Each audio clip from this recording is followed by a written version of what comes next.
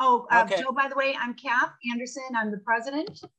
And very, very happy to have you come and join us today on July 28th, 2022. And Margie, thank you so very much for setting this up. And I hope we will have more people looking at their emails and figuring out what we need to do. Hello, Lynn. Doris. Hello. Great. I'm glad Doris was able to finally join in with us. And I want what she's drinking. I want what she's drinking. Whoever that. Wanda, me. yes, I want. I think I better mute. People are going to be jealous. Or not mute, turn off my video. And somebody's driving and watching at the same time. That's Lynn. That's a I'm actually a passenger. I'm not driving. My husband's doing the driving. Being responsible. Hello, Joe. What a great group. Jeez. Make me laugh. So you want to give it a couple minutes, or you want to start yakking? Well, we could start by looking at some of your work. Yeah, I've got a bunch of stuff to. Is anybody painting tonight? Are you painting in the car tonight? No, but I'm on the way home, so I'll be there soon in my studio. Because if anybody's painting, I have a thing that you can follow along, kind of, sort of. Because all the stuff I'm going to show you is basically the same process. And Margie knows we've been doing this forever. I'll put down my pastel painting and put up the watercolor block. That sounds okay. Yeah, it doesn't take much. You can do what I'm doing. You can do it with a Sharpie, piece of white paper, and gray marker. Oh, that's you can do it with your old pads, your the brown, that the back of the pad. Don't throw that away. That's a good mid-tone. So just use some black and white gouache, and you can do that. But the problem that I see with most people is this whole thing tonight, when Margie said design is everything, for me, it is. And first is the design and drawing. Those are the two biggies, the two big Ds.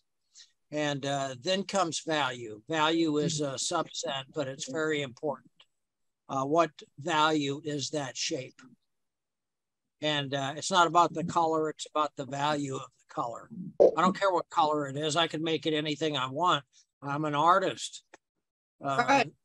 I have license, so it's the value of the color. It's not necessarily the color. That's later. And edges, that's later. So that goes back to, where do I want you to look? Where do I want the viewer to look? So anyway, having said that, I'll show you some things that I'm going to share my screen. I'm going to show you some things that I've got this set up over here, and we can actually paint something later, but I want to show you this right now. This is my setup, and I have a separate palette when I do my Zoom workshops, so you can see how I mix color and then whatever I'm painting. So let me go here. Using watercolor or gouache? Oh, I use a transparent watercolor most of the time, but I was trained in gouache at art school. So Interesting. I'm going to show you several examples of how I start a painting, and to me it is well worth it because I'm a designer more than a painter. So I have to make sure this works. So I do this, I call it a 3-value noton. So I have a light, I have a mid-tone, and I have a dark. And if I like that design, then I'll go ahead and paint from it. So I did this first, and I just painted the mid-tone and the dark all as one shape. So this was all one shape. I could not see the swan yet. I could see a little bit of paper or white there and some here, but that was my big connected shape. Are we supposed to be seeing something, Joe?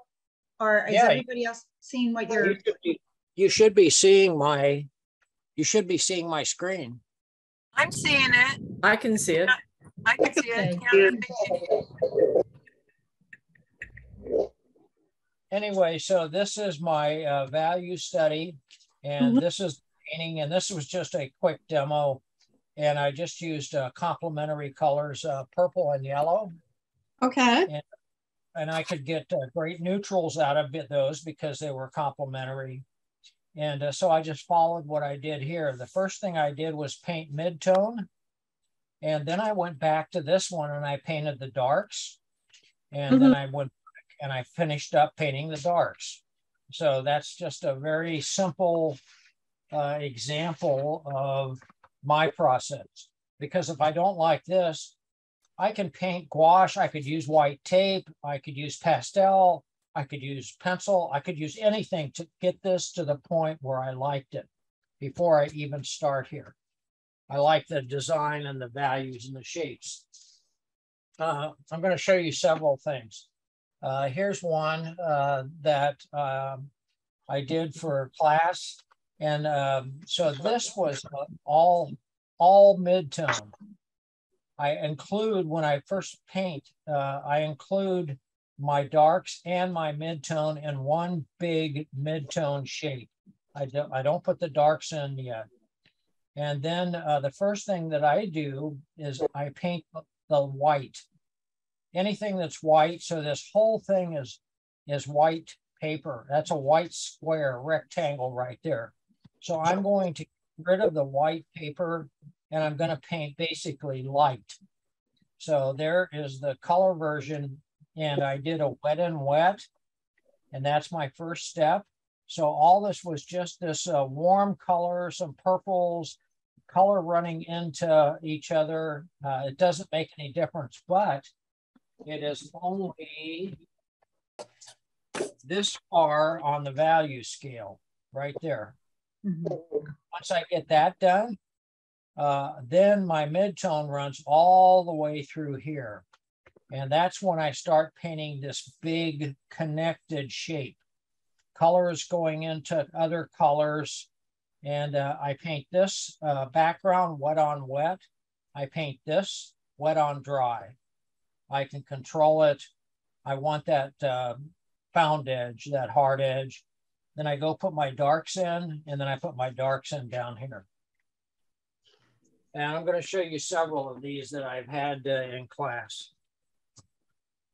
So the first thing I did was I had a photo and I figured out what was my big shape. What was I going to leave light and what was I going to make? And this was an interesting one because it's low key, it's sunset, but I had to decide to make these buildings work and the rest of it and this light. I had it side, so I left all that white. And then I painted a big, my big mid-tone shape. I did not paint the darks yet. So the first thing I did here was paint that big wet and wet wash depicting the light. Then I let that dry. Then I painted mid-tone, all mid-tone, letting color run into color. And then I went back over to here and I painted my darks. And that told me what to do here. So then I painted my darks. And I use the darks. I think a good way to look at it is I use the darks for definition. Oh yeah, that's a car. Oh yeah, that's a thing. Oh yeah, that's a whatever. So anyway, these are all painted the same way. This is what I did a workshop on. I just had a workshop on shapes and values. So I gave them a photo reference on this. And the big deal is if you're using, there's three types of the reference that you use as artists, in my view. And the first one is photo reference or art reference or anything that's printed or Googled, anything like that. The second one is life. So I'm painting from life. And the third one is imagination. So I have to look at this reference and say, okay, I got to break down the shapes. I know what the light's going to be in this case. So what is going to be my overall mid-tone and dark shape, because I want to connect that. And that's going to tell me how to paint this. And a very simple one is an elephant. So if I took that dark away, I could still tell that was an elephant, right? Mm-hmm. And then I paint a shape, and I can let the colors run into each other. And then I go back and I say, oh yeah, that's an ear, that's an eye, that's a shadow. I can tell where the light's coming from, blah, blah, blah, blah. So then I go back down here and do the same thing. And these are very quick little studies. And it really is pretty cool. If you just do some of these, and they don't take very long to just, you'll grow by leaps and bounds, I think. Go with it. It's going to be fine. So, we were doing a still life. I've been doing creative themes in my classes for the month. And so I want to broaden everybody's creativity. So we took a very broad theme, and it's still life. That could be anything, anything. And by the way, then we did weather, and now we're doing living things. So it's very broad. I want to see what everybody comes up with. Anyway, so I did this, and this was all gray. That was all my midtone. So I went and painted all my midtone. Then I went back and I defined it with darks, and then I put my darks down here. So it's a pretty effective way to paint. And it's also a great way to paint, because you could consider this your warm-up. This does not have to be a great painting. This is just an indication. You can spend your time doing stuff down here to click it up and whatnot. But this helped me a lot doing this. And I'm not saying any of these are great paintings. I'm just saying that I learned something each time I do these, and I've been doing it a while. When you did the white in that last painting with the grapes, did you put anything on to preserve the white, or did you paint around the white? Like the white? No, I just painted around it. Okay. When I painted my midtone, this is all a lot of midtone. This is midtone. This is light midtone. This is dark midtone. Yes, I paint light to dark in watercolor. Okay. So I painted all the light stuff first, and then started getting darker. And so I went from a light midtone to dark midtone. And this is just a white gouache. But then I had an interesting decision here, because all these grapes are light, right? Mm-hmm. But this one's darker than the background, these guys. So that helped me figure out how to paint that. And then, of course, I added spatter, which is made it more arty. So here's typical, here's a photograph from Central Park, or I'm calling it Central Park. So how would I paint this? Oh my God, look at all that information. How do I simplify that? Well, I did it via Photoshop or whatever, but I would recommend that if you have a photo from one of your photos or something that you got off Cibere or Google, try to squint your eyes, and I see a dark shape. I see a dark shape. I see some dark. I see some light.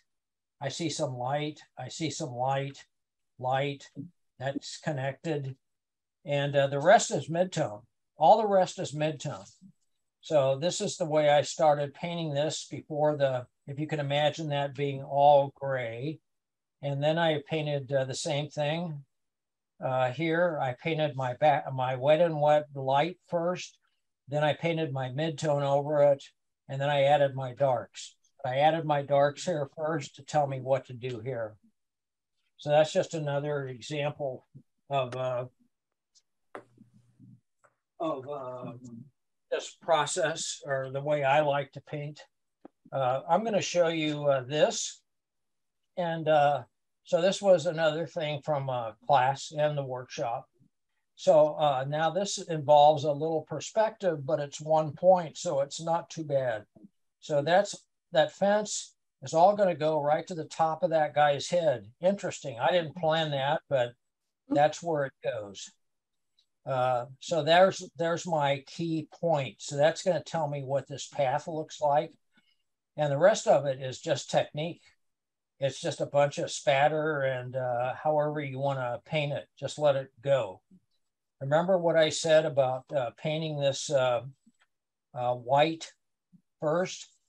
That's my first part of the process. You can't even tell what it is. It could look like a mess, but it's getting rid of the white paper and it's painting light basically. So here's an example of that. This is my first, this is my wet and wet process. So I'm just trying to say fall because that's what this says to me. So to make it clearer, that was my first step. And then I'm going to paint mid-tone over this, which is the bulk of the painting. And then I'm going to end up with the mid-tone, add the dark, and then I have a painting that makes it much, much easier to come up with something. It has some drama, it has some power, it has some life to it because I'm using the values. I'm using this Noton study for my shapes and values. Anyway, maybe that will make it, that makes it a little more clear. I have another example of that, which I'll show you in a minute. And it works. Joe, this Yes. is Kath. So you said something like you paint the white. I mean, aren't you just leaving the paper blank, or are you actually putting white in?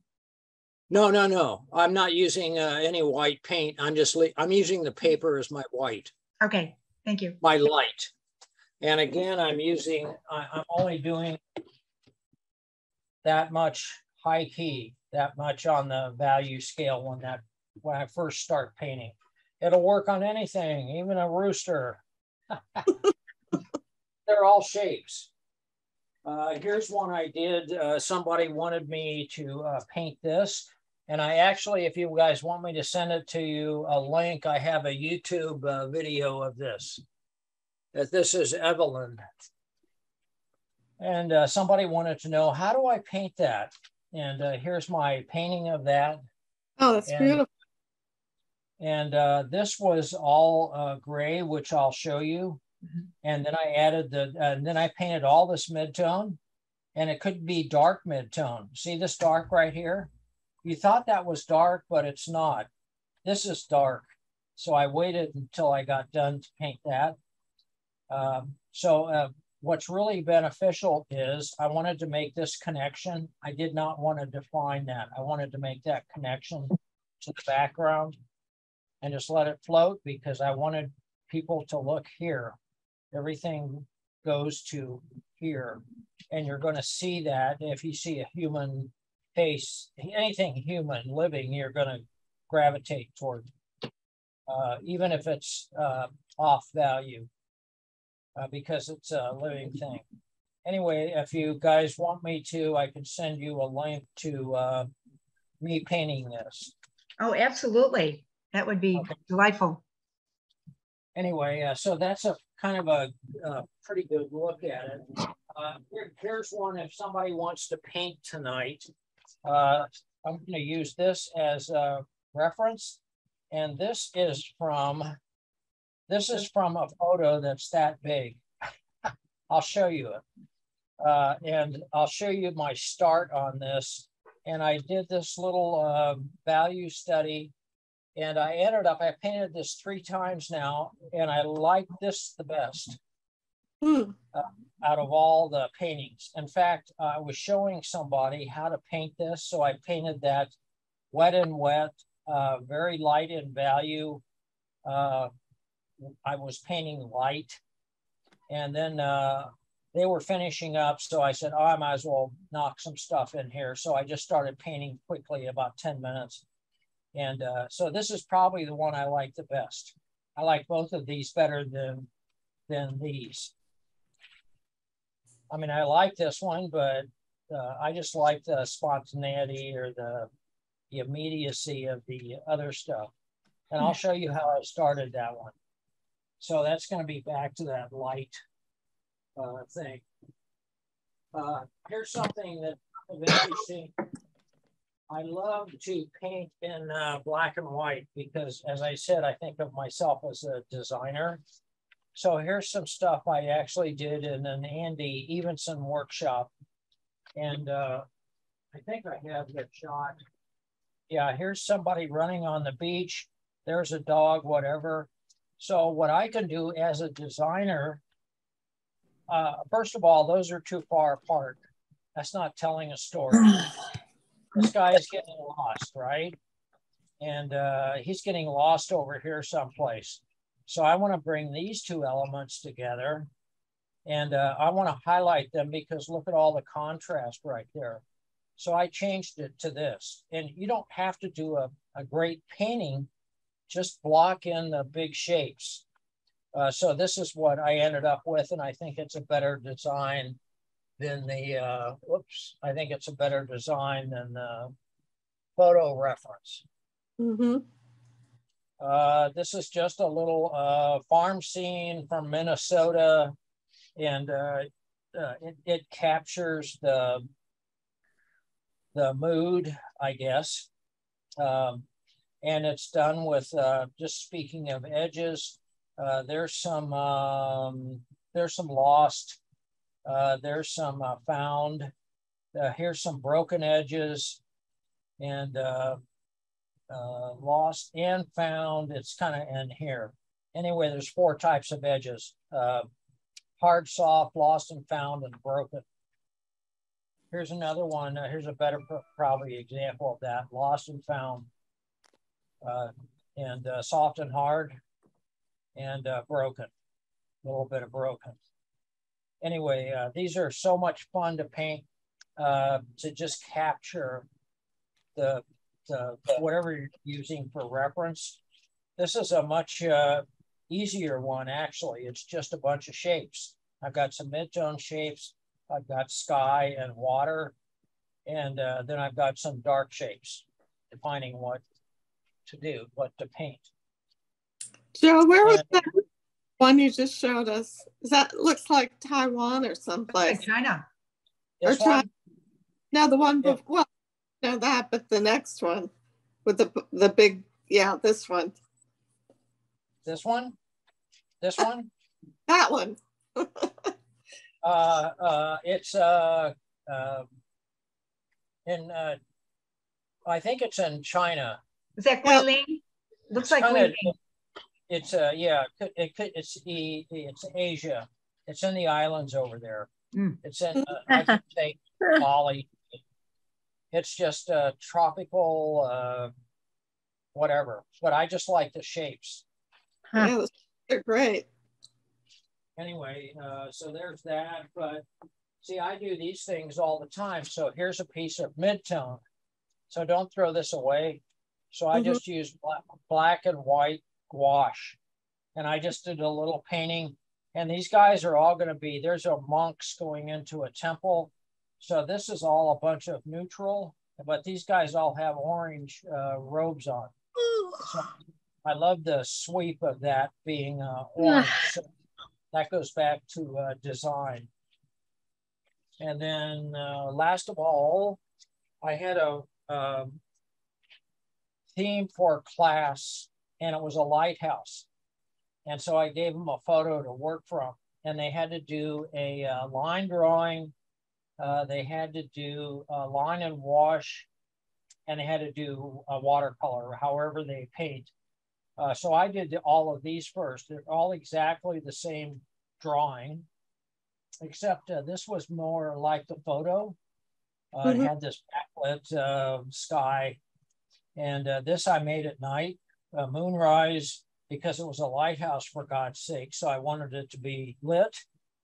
And this was from the light coming from here, and this was from the light coming from down here. So I could pick any one of those or all of them. And I could say, okay, now that I've established my values and shapes, is it fog? Is it winter? Is it summer? Is it sunset? Is it whatever it happens to be? You could do that because I've figured out my values, my shapes and values, right? So now all I'm doing is figuring out palette and edges and stuff like that. So anyway, I love at night. So do you guys have any questions on any of this stuff? Let's see. Oh, the weather thing that I had. So weather, that's pretty broad, right? So instead of doing one painting, I had fire, drought, storm, tornado, lightning, rainbow, blue sky. I put a bunch of reference in my cluster folder. And so everybody kind of was, they were kind of trying to understand what I meant by pushing the creative part of it. So I actually painted one painting, I painted 5 out of the 6. There was my lightning storm, there was my blue sky. Here was my storm with the rainbow. That was rain, and this was drought. So anyway, it was quite fun. I thought I'd share that. I love doing these guys in this size. This is a great little book. I filled a lot of them now, and it's really good paper, but you can't get it. Of course, it's sitting on a boat someplace. It's artisan and it's expert paper. So this was a little painting that we were doing of a sunset with lake and rocks. Here's another view of it. Here was sunlight coming through some snow-covered trees. And Joe, is that a 5x7 size? It's a 5.5 by 8.5. 5.5 by 8.5. Okay. What weight is that paper? It's 140 pounds. It's very thick. It'll take a beating, and it's just like painting on. It's a really good to paint on. I filled several books like this. As Margie knows, I think. Anyway, oops, I forgot my reference. The ones that I like the best is this guy, that guy from that photo. I like that guy. Oh yeah. This has a much more life to it for me. So let me show you a couple of things that I was talking about on the computer. And this guy in particular, so how did I get to this painting right here? And so I went from that, of course, but it's a 3-step process for me. So I'm going to paint the white of the paper. That's my light. And I'm going to do that first after I do my value study, which is that. So there's my value study. And so the first thing I'm going to do is do this. I'm going to paint this wet and wet. So that's how, I don't know whether this is the same one, but that's how they start. Oh, okay. And I'm just I can't tell what that is yet. Squint your eyes. What the hell is that? I know that I want warm and cool. I want to draw you in. I want the light coming from the left, so I'm going to warm it up. I know I want some, if that's green, I want to put red behind it for a complement. This is a piece of tape that I left for that strip that I didn't have to worry about trying to protect that. And it was, I didn't need mask, piece of tape's fine, low tech. This is a wipeout with a Kleenex when it was drying. So there's my, there's my light source.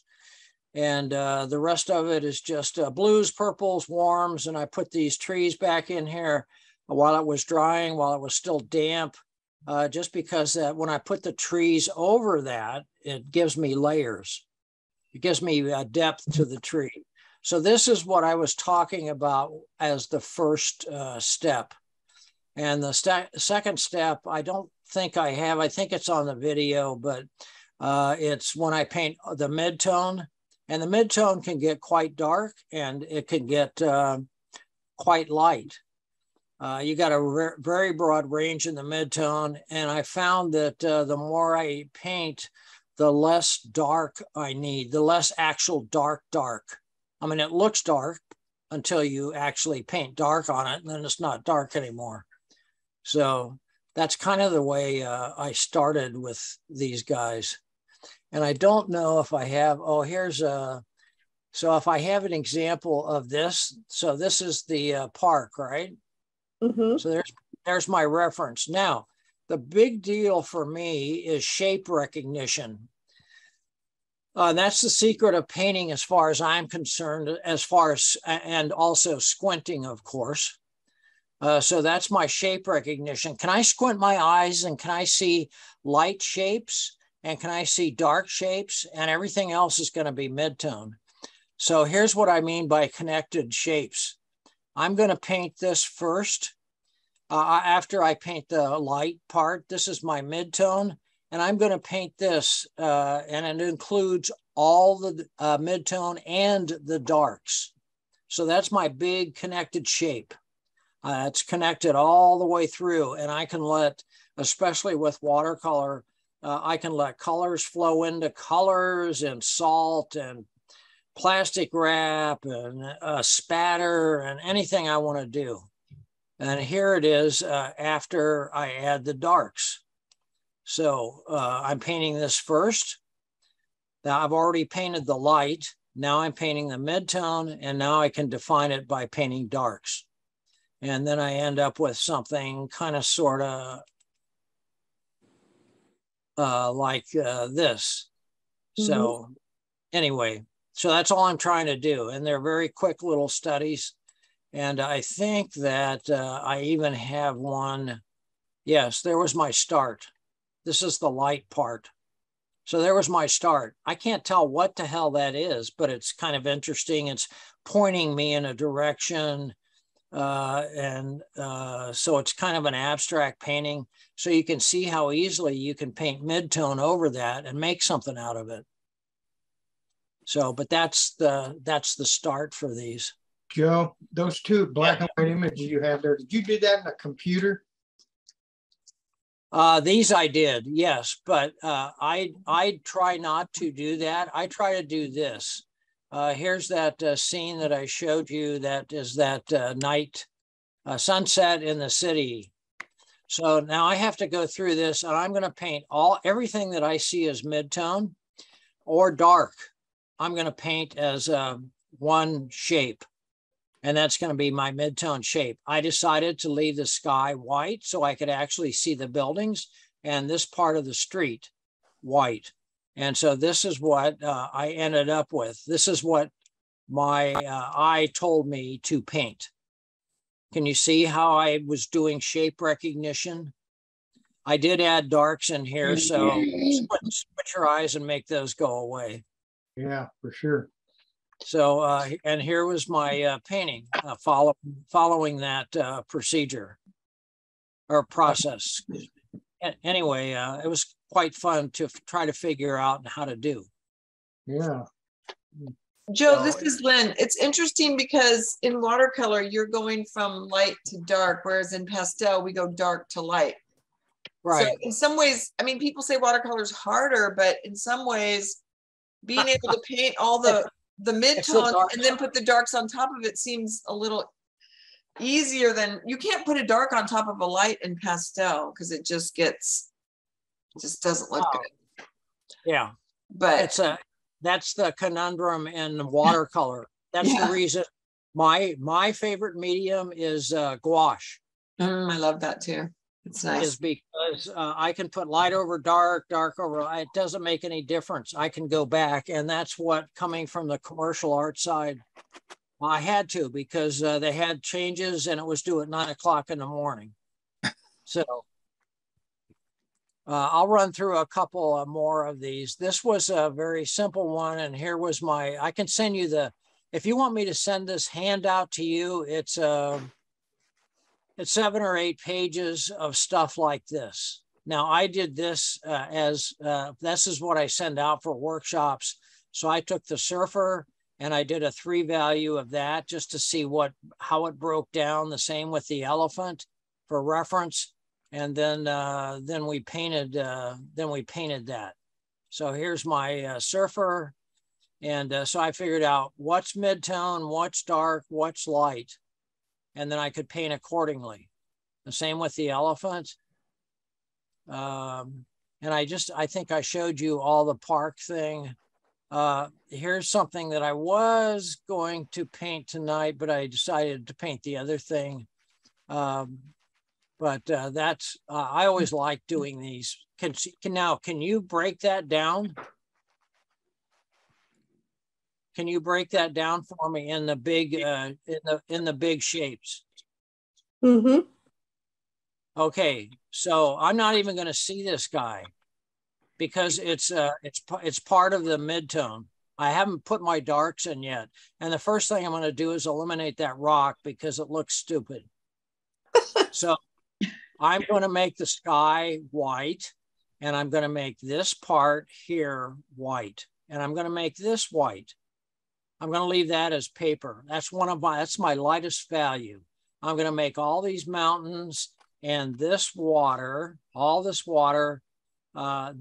shape as my midtone. And then I'm going to add some dark here, some dark here. I'm going to finally paint the guy in the boat because that's all dark. And a little dark over here, and I'm done. I mean, I figured it out. I kind of figured it out. Maybe I'll try one real quick just to show you what I'm saying by that. Here was Evelyn. I'll put this away for a second. Here was Evelyn, and that was a pretty good shot, I think. So how do I break this down? If I'm squinting my eyes, I see a bunch of light here. I see a white flower rose, but on the face, I only see a little bit here and here and here. I see some on the hair. So how do I do that? Well, I do that by this. Mm-hmm. So that's actually that's shape recognition. So now that's all my midtone, All right. Yeah, thank you. Anyway, and this is my 3 value. This is after I've added the dark. And this one, the dark is pretty important. And you'll see it when I paint it in the link I'll send you. But I think this is this is the way I paint. Let's put it that way. This is the way I have my most successful paintings. So anyway, that's kind of Evelyn, and it's not about the color. That flower could have been anything. She could have had a different light on her. She could have had whatever, but now you can kind of see how I got from here to here. Okay, I think this is something that probably some of you guys always have already painted. So this is another very quick one. So there's my reference, and I'm squinting at that, and I can see light back here. And I'm going to make this whole thing light. All this green and sage color and that ochre, I'm going to make that all light because I want to see the shape of this diagonal, this hill. I want to see that. And so that water is going to be white paper. This is going to be white background back here. Maybe have a little tad. All this stuff is midtone. There's light midtone. Here's dark midtone. And this is midtone. And here's my reflection. That's dark. The trees are dark. So that's actually a pretty simple one. This is just a bunch of technique. So can you guys see how I got to where I was going? And the values, the value study is not, it doesn't have to be a great painting. It just has to be enough information for you. So most of this painting is mid, and so that's going to be my mid-tone, right? So that's my mid-tone. I see a lot light back here. I'm getting rid of all this funky little detail. This shape is a white shape. This shape is white back here. Some of these figures. Here's my other value. My 3-value noton. Now it makes sense because I've done the darks on it. And then that ends up with, this is actually what I painted. I painted this one up here first, and then I followed this, and I ended up with that. So anyway, does that make sense? Has somebody got their TV on or something? Or Can somebody everybody talk? mute their computers? I just hear somebody talking. Joe, are you looking for high contrast scenes so that you can get definitive shapes or not? No. Okay. No, that's your job. It's your job to figure it out, because you might have a high key, you might have a low key scene. I am not looking for dramatic high contrast scenes. I'm looking for anything that anything. It's you can figure it out. Some might be harder to figure out, but that's the challenge. If you have two values that are close, like I have sky and I have hills, oh, which one am I going to make? I can't make them both the same value, right? Because then it won't be, I won't see hills, I won't see sky. So I've got to make one light and one mid-tone. Could be light mid-tone, but I've got to make that decision. Are they going to be white hills and a mid-tone sky, or white sky and mid-tone hills? And I did that with the Malibu barn, which Margie's familiar with. So here's an upcoming thing that I'm doing, how to turn your photos into paintings. So this is a photo stands alone by itself. Oh, that's so beautiful, blah, blah, blah, blah, blah. Well, to me, it's too busy. And I've got several paintings in here. I've got a vertical right here with the sun coming through the trees. I've got a panoramic. I've got a square. I've got a portrait. Whoops. I've got a portrait, which I could paint. And I've got just a regular landscape pattern to that, a version of that. This is kind of how I cropped it because I wanted to simplify it. So I just took a crop out of here. And so that way I could make a dramatic sky, and I could simplify the whole thing and still keep the essence of that marsh kind of thing. And that's how I ended up with this. How do I paint that? Come on, baby. How do I paint that? I paint that by that. There's my little study. And I'd much rather paint these than try to use Photoshop or a program. But if you want to use an app, get Notanizer, Notanizer. It's only, I think it's $3 or $5. It's at the App Store. It's great. And it will also tell you when your painting's done. Is it done? or is there something that keeps gnawing at me that says, oh, it needs something, but what the hell is it? Well, you might find out that it's too much mid-tone. It's mid-tone, you're in mid-tone crisis. So yes, going through my mid-tone crisis. So I don't know where to look because everything's mid-tone. I covered up all my white paper in watercolor, and I don't know where to put my darks. So anyway, so I went from that, and this gave me this. And then that gave me this little quick study, which I still like because I like quick. I like letting the viewer finish the painting. Anyway, and these are all great fun to do, and they don't take very long, and you learn a lot by doing it. And I like to paint small because I learn faster. And I love to fail because I learned something. If I lucked out, oh, that's not too bad. I'm not sure I could repeat it because I'm not sure what the hell I learned. I just did, you know, I did 10 of these and I like one. Hey, my odds are going up. So anyway. Joe, do you have available to show the group we got back from Arizona? And I loved your actually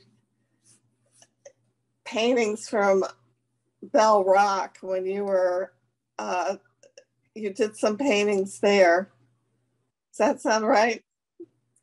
No, I'm not. Or Red Rock side of Red Rock? Side of it. Didn't you do some paintings? No, that's not ringing a bell. Okay. I haven't been to Red Rock or Sedona for quite a while. Well, I've known you for quite a while. It could be way in the recesses of my photo file. By the way, for you artists, if you want to sell your stuff, the first thing you have to do is create content. I highly suggest you take a good digital shots. I'm doing mine 40 inches by 28 inches is a good proportion. I've got several, I've got some other square proportions and whatnot. A good digital image, and that will build content for places like Fine Art America and Shopify and Etsy. And if you want to sell them off your website or Facebook or Wix or anything. So anyway, and also I just discovered Fine Art America, and I have not used them. I know people who are using them, but if you just want to paint and you don't want to do anything, you don't want to sell, you don't want to negotiate with a client, you don't want to take care of the printing, you don't want to take care of the shipping, then you could use them. And as far as I'm concerned, I don't care if I get 25%, that's fine. I did it once, I'll sell it 100 times. So I don't care. I want to just go to my mailbox. I don't want to be responsible for a pissed off client or expectations or a problem with the print or a problem with shipping or any of that. So I'm going to try them just as an aside. Mm-hmm. So I'm going to take this guy and oh, I was going to do this. Was I going to do this one first?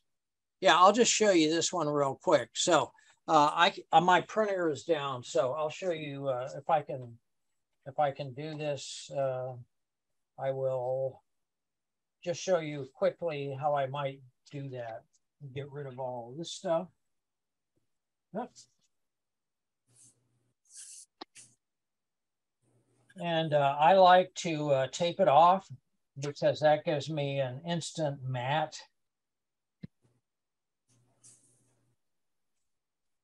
And I'm just using one of those little books.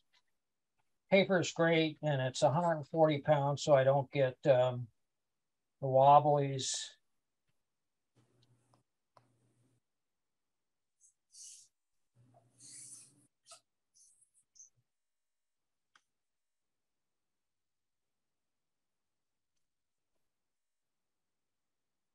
Okay, I'm going to try to, wish I had a printout, but I think I can do this. So the first thing that I see is I'm going to lower the horizon a little bit because I'm a rule of thirds person.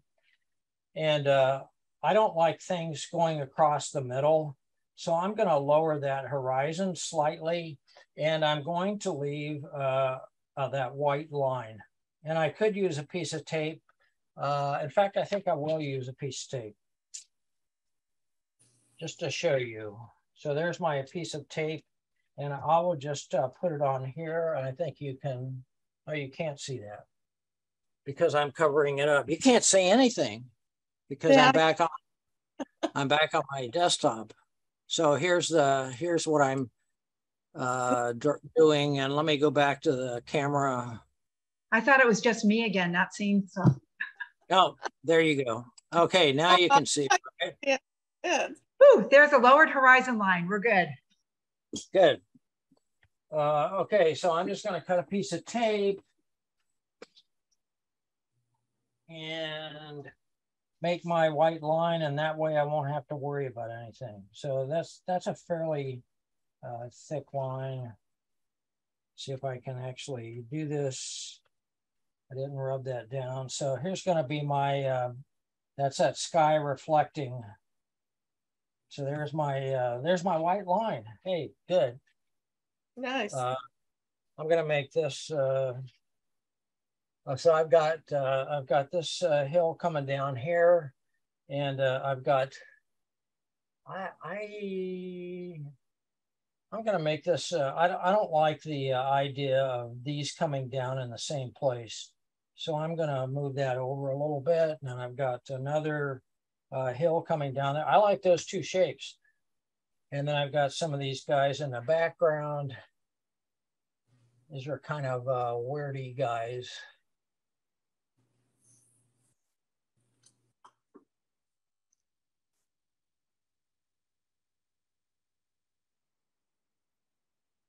That's good enough.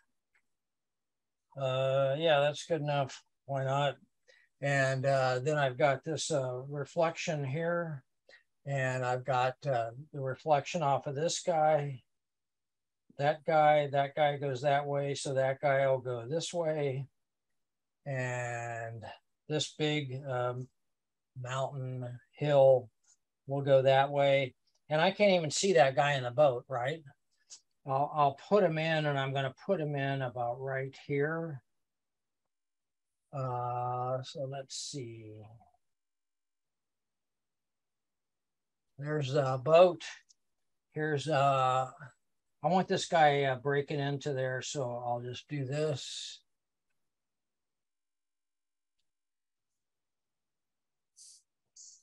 He's going to break into that. And he's got something here and something coming down. I don't care about that right now because I'll paint that. Here's the light, and here are the birds.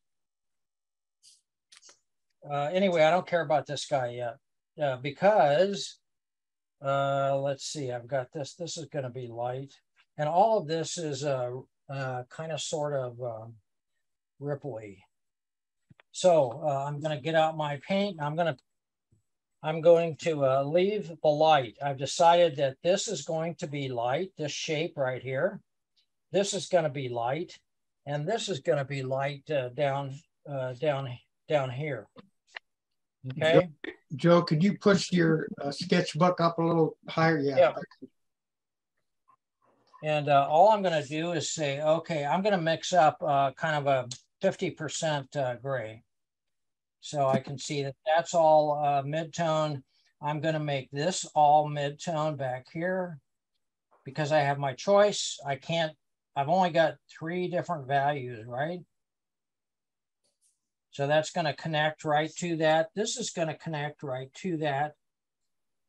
And actually, this is going to go down here. This is my, this is a reflection from that guy. This is going to be the reflection from that guy. And I'll just give it a little, and I don't even see this yet because this is this reflection from here. So that's going to be, we'll leave a little white there. So I covered him up completely, right? And this is going to be a reflection from there. Yeah, it's not too bad. That's my start. And I'm going to connect, I can connect all those shapes. So that's going to be my sky, and it's going to be reflected down here. So I got to let that dry. And Joe, what kind of pencil were you using to sketch that out with? To draw with? Yeah. I'm drawing with a Col Erase pencil, COL-ERASE. It's by Prismacolor, and it's got chalk in it, and it will erase. Even though I put watercolor on top of it, graphite won't do a damn thing. But this will erase. See, I've got pencil under here. That'll erase pretty much. almost all of it will erase. Even And after it's wet. It comes in several different colors, bunch of colors. I just happen to use red because I like it. Anyway, can you see how I figured that out? Yeah. Okay. I'm simplifying it. Another great thing about this is I'm simplifying. Anyway, I got to let that dry a little bit, so I'm going to take 5 minutes, okay? I have to get rid of some coffee. Okay, 5-minute break. Excellent. Yes, we can talk about you while you're gone. Perfect. Well,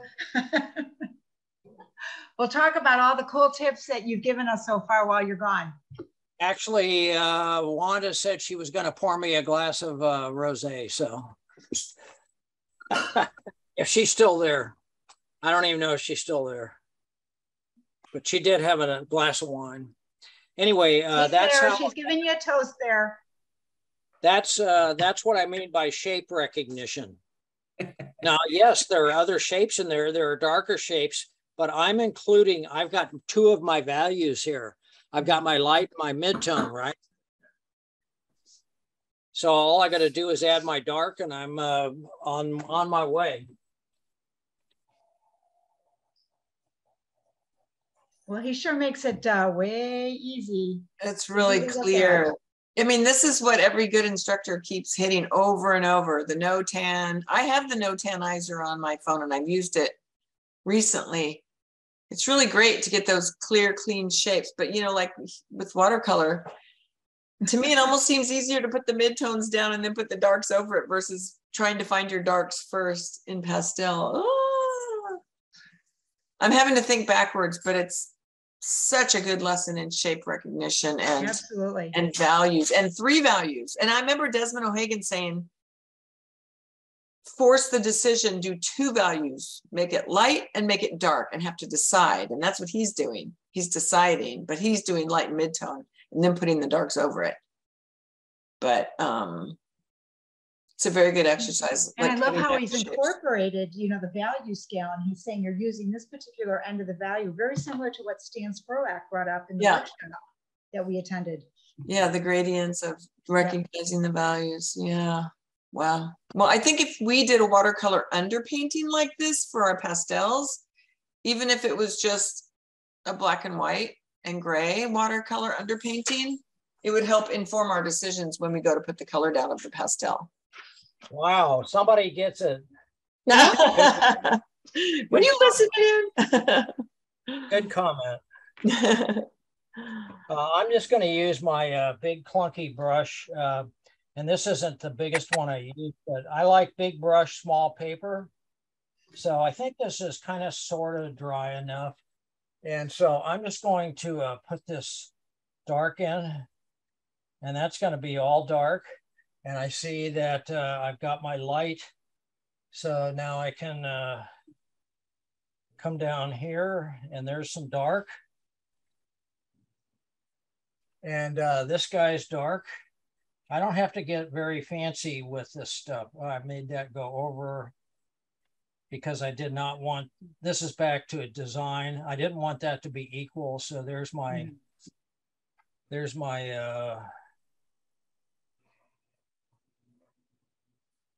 reflection, if you will. So that's already starting to look like something to me.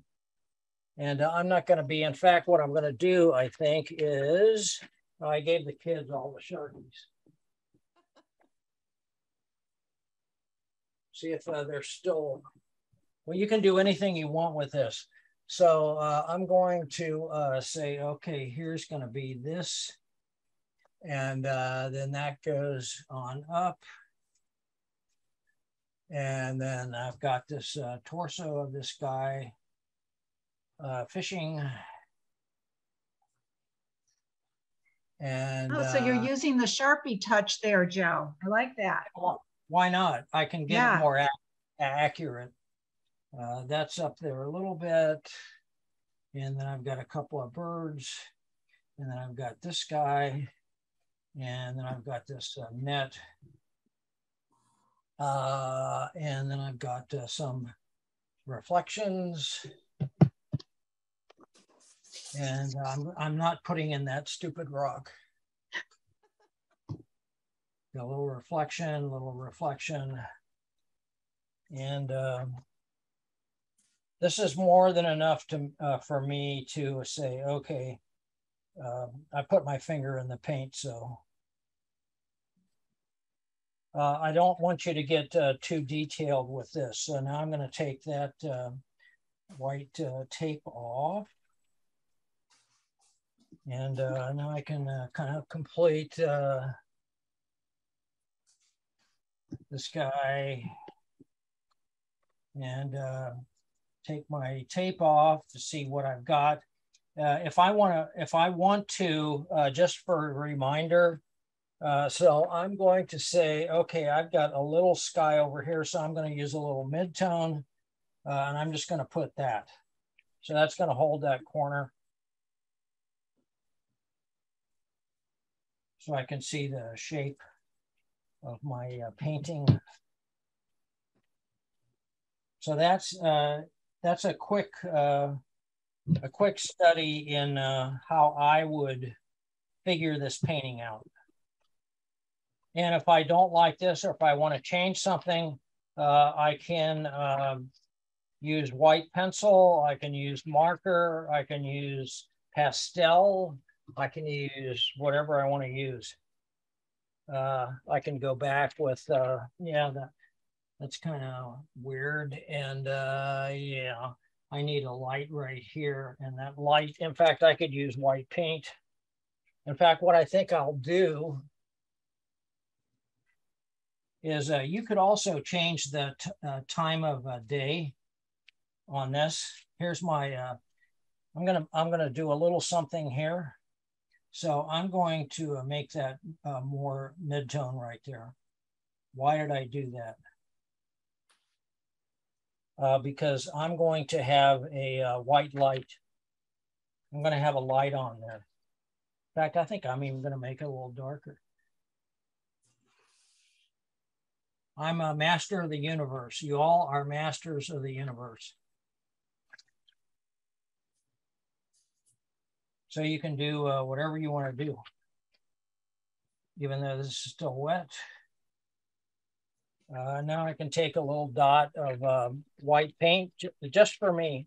This is for me to, if I can find a brush, this is just for me to go from. So there's my, that's not dry, but see if I can actually get a white dot.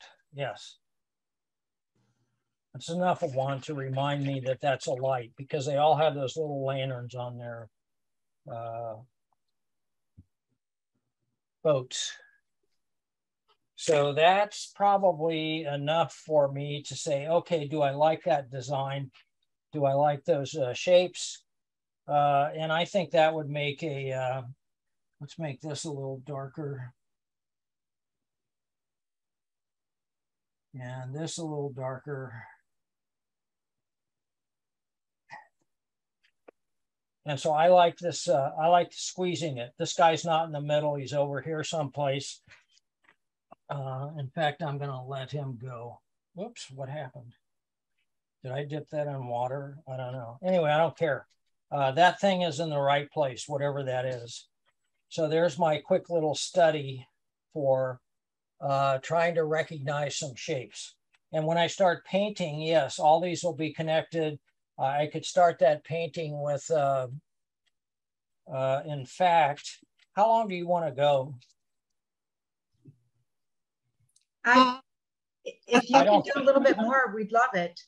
Yeah, because we got a late start. Let me dry this real quick, and I'm just going to show you something here. I don't think we're going to.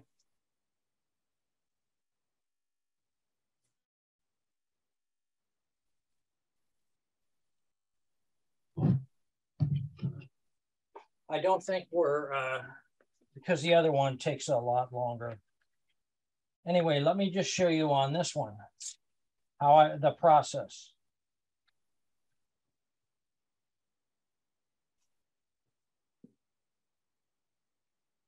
And then I'll send you the handout and the links for that shapes and values.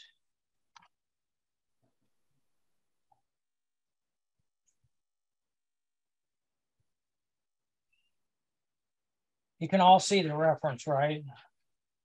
Yes. You all can see that. So I'm just going to cut another little strip of, actually, I don't need to do that on this one because I'm painting light. I'm not going to use this strip until I get done painting light because it's not going to be white. It's going to be part of the atmosphere. So I got my tape ready. I'm going to use I'm going to use the gravity machine because I want the watercolor to work. And I'm going to draw my, oops, there it is. I'm going to draw the same thing out again. Let's see. Okay, I'm going to make the horizon line a little lower. And I had this big hill coming down here. And then I think I had this one coming over to here. And then I had these little mountains.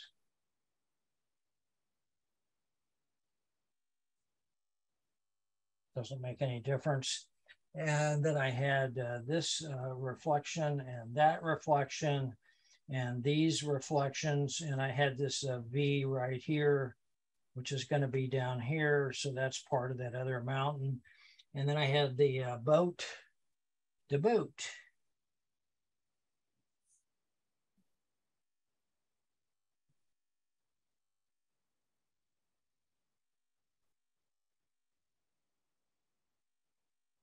And that and something there.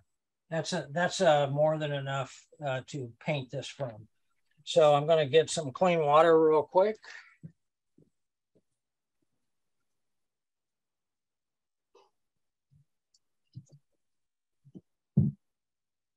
And I'm going to wet this whole thing. So this is my wet and wet, and I'm actually just painting. I'm painting all the white, which is the whole thing. But I'm painting light. So let's see if I can do this. Let me wipe a little bit of that palette off. I do not want blue. That's how artists say blue. Bleh. Bleh. Anyway, I'm going to wet this whole thing. So that's my wet and wet. So that's nice and wet, and the paint's going to move. And this is just going to be kind of an abstract painting. And so I know I want some warm light. I want some warm light. Oh, I might as well do the whole thing. I want some warm light through here. That's kind of warm. I kind of like that. Now I'm going to add a little red because I see red in there.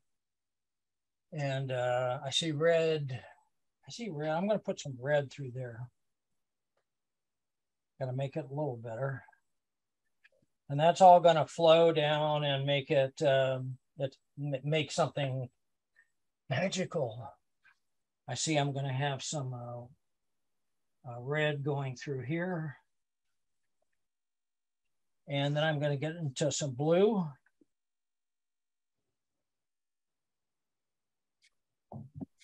And I think, oh yeah, that's pretty red up here. That's kind of cool. Anyway, that's going to be my underpainting. And in fact, I think I want that to be a little bit brighter on the, yep. Oh, geez. Sorry about that. I got some dark in there. Oh no, I've ruined it. I'll kill myself. Anyway, that's my start. Wow. What a start, huh? I've left some light. I've left this color kind of run and drip into each other. I'll even make some purpley kind of color. ultramarine and alizarin. Makes a good purple. I don't have purple on my palette. By the way, just for you guys, if you want to get into watercolor, this is 12 colors, 12 tubes of paint for $16. Usually one tube of paint, I'm being generous, one tube of paint would be 16 bucks. I like all this stuff that's happening. Look how fun that is.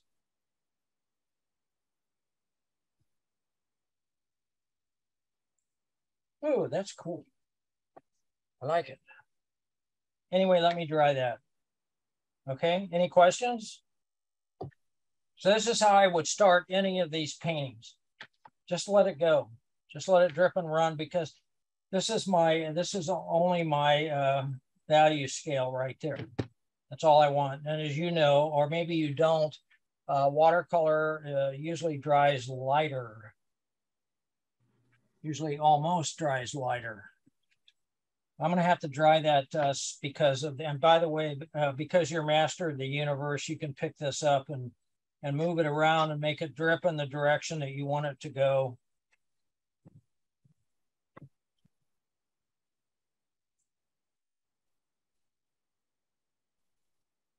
I like that do-it-yourself gravity maker.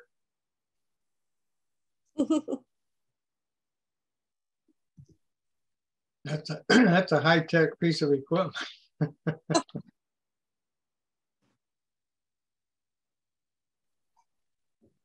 I just remember when we were painting and they were putting up another house with the red roofs, that we would get the bars and use them to prop up our boards on.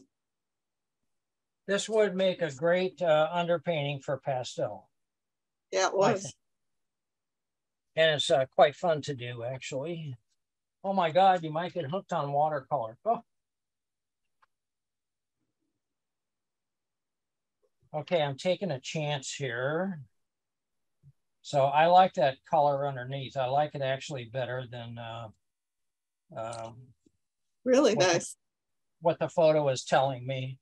Mm-hmm. Anyway, so now that this is dry, I can say, oh, okay, that's kind of pinky up there. So let's try to make some, I'll try to make some pink, some pale pink. Let's see.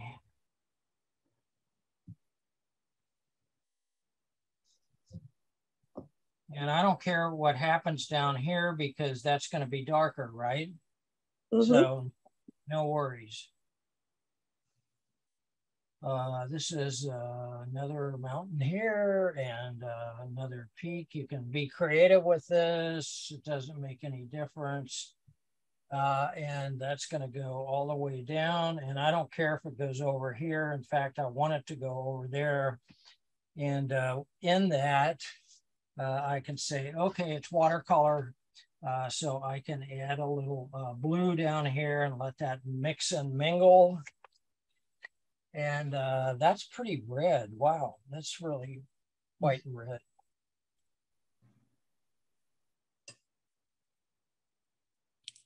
I'll just leave it at that. So I'm letting all this mix, mingle, whatever. That's going to stay in the background. Now I'm into values. So I'm going to, while that's still wet, I'm going to put some ultramarine over that. It's kind of cool. And in fact, I'm going to put that all the way along the bottom. And I'm going to make some, that's kind of misty right back there. I like that disappearing. I'm going to use some ultramarine and alizarin. And I'm going to make kind of a darker color. And instead of trying to paint these trees, the first thing I'm going to do is I'm just going to make the shape, because I can make the trees. I can just go back and I can touch. and make the trees go all the way down. So Joe, for the sake of the future colorist here, I mean, what size brush is that you're using? It's, I'm just using a angled flat. That's all it is. It's an angled flat brush. But it looks like a beefy size. Is that like a 10? Oh, or? it's 3/4 inch. 3/4 inch. Okay, thank you. Yeah. So I kind of like that. And I see that this blue, I'm going to add a little blue, a little pale wash of blue, maybe while that's still wet. So I've got the tape here. I'm just going to come up like this. So that's going to put this guy in front of that guy. And then just wash it out, pink. So I'm setting a mood. I could have gotten a little pinkier, but that's okay. And now I want to make a blue. I want to make I'm going to use some burnt umber with that, just for fun. I want to neutralize it a little bit. Come on, burnt umber. I'm using cerulean and burnt umber. I don't know if you can see that. I'm all over the place with my palette, but so now I'm going to make a dark through here, and I'm going to make a little bit of dark through here. It's not quite as prominent. And I'm going to take a swipe with the side of my brush like this, so I get some of those sparklies on the water. That's kind of fun. So that's about another one of those lines that I was telling you about.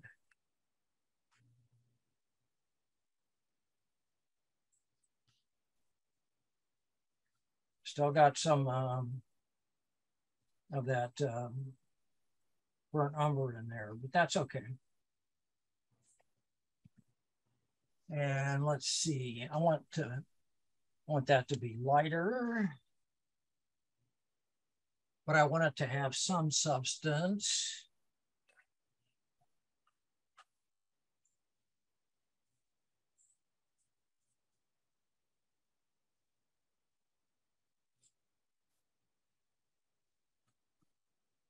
And this is this mountain coming down here.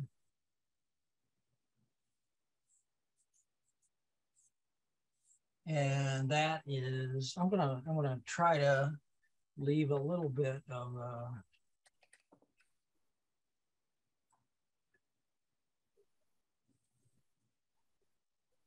that glow right back here.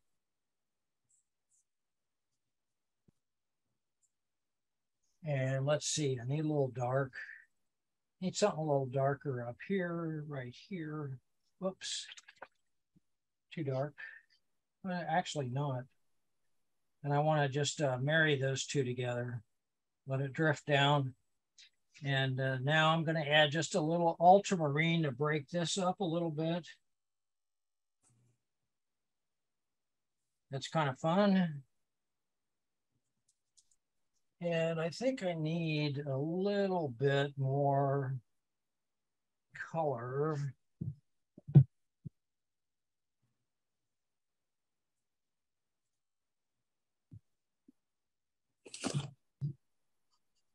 Right through here. It's not too bad. So now I gotta let that dry. And if I think I already did it on this one. I already painted the mid-tone first. If I were doing this, I would have painted everything as gray first, which I did. And then I went back and I added the dark. Before I added the dark, I would have done this first. That's my mid-tone. I haven't put the darks in yet. Does that make sense? Mm-hmm. Yep. Okay. So now I got to dry this.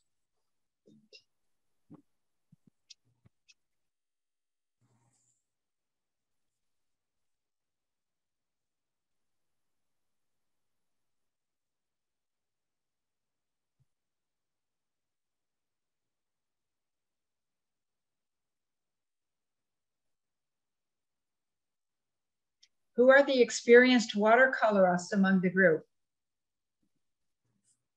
Not me. Oh, now I could use pastel. Okay, let's see if I can do this. Now I'm going to add my darks. Wow. And I'm going to kind of not make it dark yet because I want to make sure that I am being fairly accurate.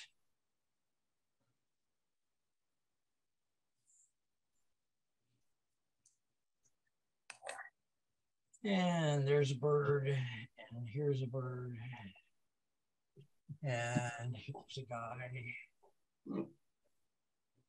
You know what? I think I'll take the tape off first. See what I got. I don't care if that bled. I just want some of that color. And so there's a hat, there's an arm reaching down. There's some legs.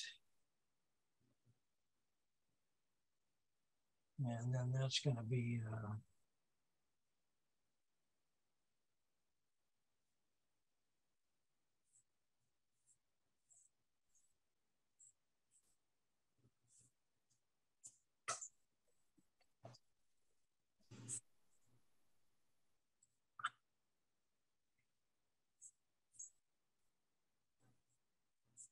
well, I really ruined this Pentel.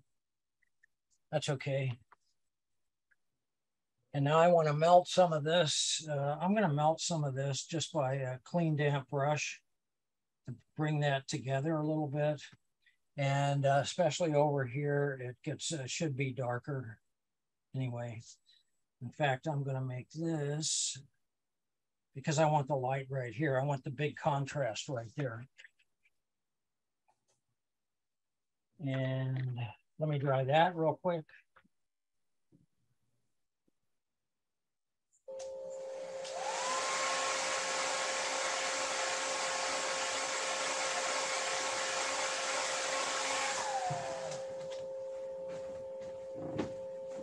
And I think I can make this a little more dramatic by adding a little more dark. And I'm gonna just be very uncaring. I'm not gonna care. That's the secret. Don't care. Just go ahead and do it. I took the tape off, but I'm still, it's still gonna be okay, I think. And this looks like it's darker over here. I'm even using a bigger brush. Kind of like that. I'm going to add a couple of little ripply guys in here. Oh, in fact, I think I'm going to use a dagger brush. This is a dagger brush. It looks like a dagger sword. And if I hold it at the end, I can make some pretty good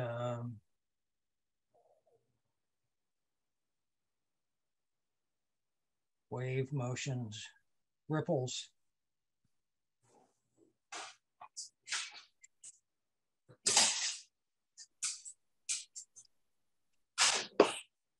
That's going to stay pretty light, I guess. I'm going to kill this over here because I want to close the window. I want to push the curtain together so I can squeeze to make that the lightest part. So this is my, I don't care what the photo says. This is my artist's master of the universe stuff. So now I can see that light shape.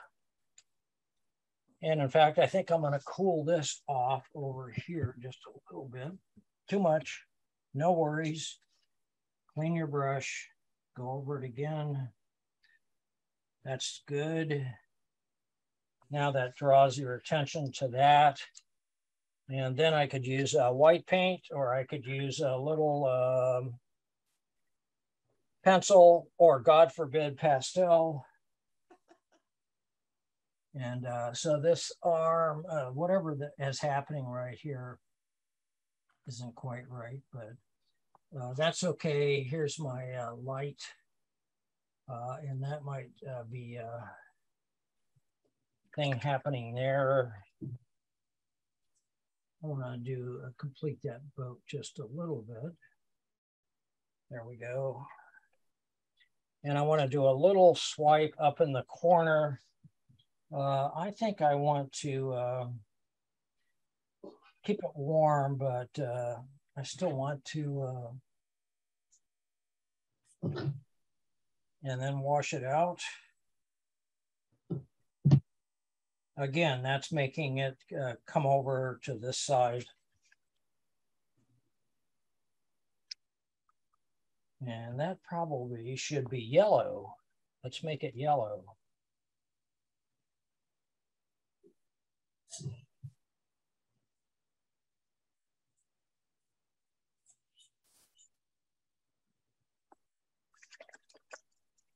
Anyway, so now I take the tape off and I see what I have because I can't see it without the mess. I mean, I have to see it without the mess.